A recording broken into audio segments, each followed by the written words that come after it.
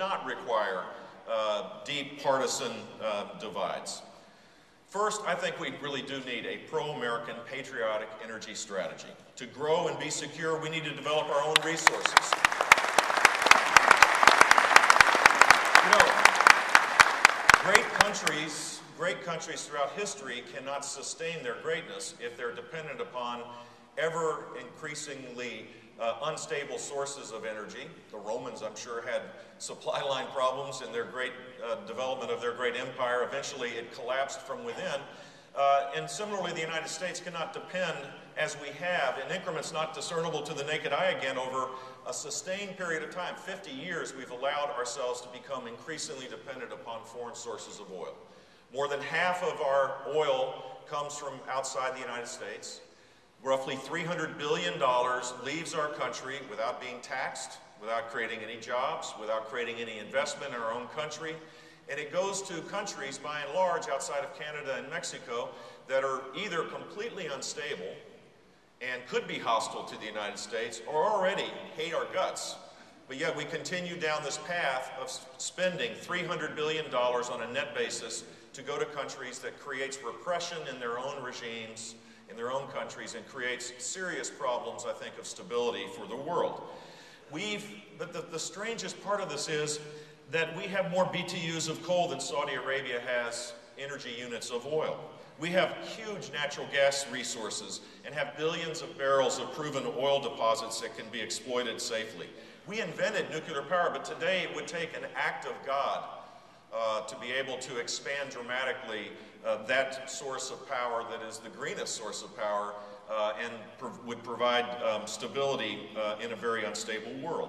Even with these natural advantages, we run a trade deficit, as I said, that is larger than the trade deficit we have with China.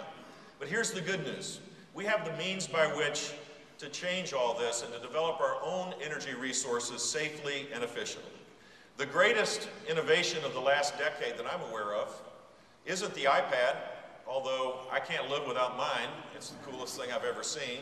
I get great pictures of my granddaughter on it, and that's really important for me.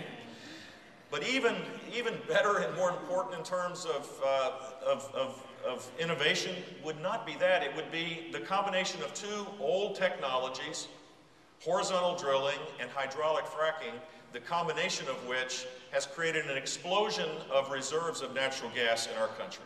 Just a decade ago, the amount of proven reserves of natural gas in the United States was less than 10 years, and there were people talking about its ultimate decline and elimination in the United States. In fact, you may remember roughly 6 or 7 years ago, billion-dollar investments were made to import liquefied natural gas from the Middle East and other places to come to our country because of this declining resource. Today, natural gas resources, because of the combination of these two technologies, the innovation that comes from that, natural gas resources are over 100 years in reserves. We can develop a strategy around this that would allow us to have green, low-cost sources of energy to reindustrialize our country and to be able to propel high-wage economic growth. You would think that that would be a cause for celebration. You would think that we would pause, and if we had a Nobel Prize to give for this particular innovation, that we would celebrate it and hold it up high as an example of American ingenuity and American might. But instead of that, the Obama administration is not giving out any awards. They're making it harder for the development of it to occur. EPA is embarking on new rules to restrict its development. The Obama administration is proposing new taxes on the industry because it polls well, I guess. I'm not sure why the natural gas industry is put into the larger oil industry and therefore is demonized, and new taxes are being proposed. Environmental groups, based on sincere concerns, are attempting to raise alarms about damage to water quality. Imagine if we had a true energy strategy that meant that what goes on in the Middle East was not so important to risk the lives of young Americans in that region. Imagine what it would be.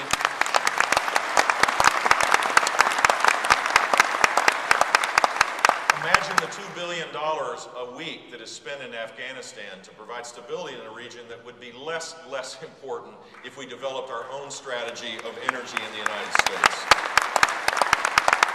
Imagine the investment necessary to get this energy to market, the billions of dollars of investment that would create hundreds of thousands of new jobs in our country, high-wage jobs if we focused on it. So here are 4 things that could be done that I don't consider to be partisan or ideological. This should be something that the left and the right could find consensus on.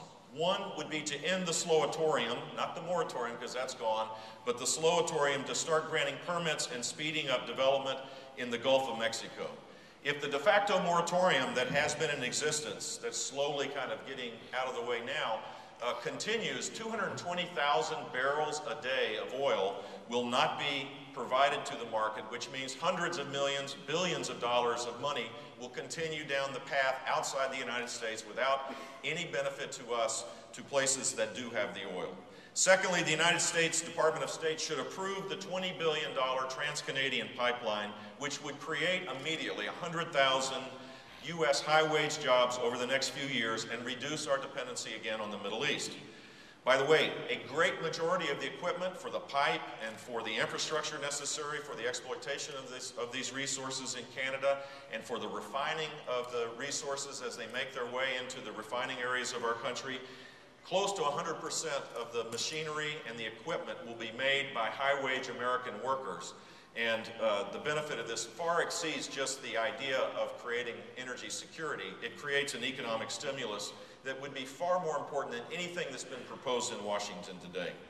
I honestly believe the third thing that we need to do is to eliminate the strategy of using food as the basis of energy, and we should phase out the subsidies of ethanol that put pressure on food prices and deliver an incredibly high-cost energy supply. Now, you know, I think that probably proves by any reasonable doubt why I'm not running for president, because that's the kind of thing that doesn't go over real well in Iowa, apparently. Finally, rather than attempting to pick winners and losers through tariffs and tax credits and grants and guarantees and loans, left-handed Albanians, please get in this line to get your tax credit. Right-handed Croatians, please get in this line to get your loan guarantee. To create this massive infrastructure around picking winners and losers through government, what we ought to do is use the power of government for the things that it historically has done magnificently, which is to fund basic research, to allow the market to have a greater say in what renewable energy sources should work, and make them competitive on a cost basis, not through subsidies and through the getting in line process, because it hasn't worked, obviously, but restore American greatness by funding American innovation to allow for the disruptive technologies to lower costs to get to the place where we can have a renewable energy economy the right way.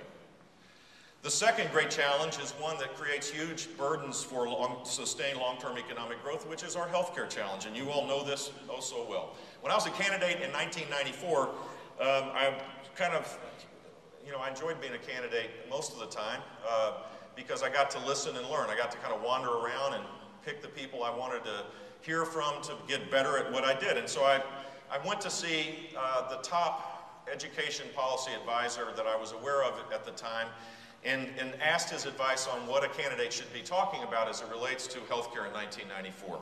And he pulled out a napkin and he drew a triangle, and at each point he put the words quality, access, and cost.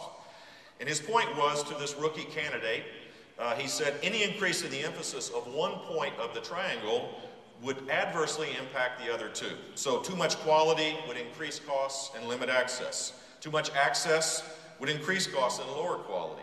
Higher costs can increase quality, but it would limit access, and on it went. And he finally said the only way that you can solve the healthcare challenges for people in Florida is to pour more money into the system.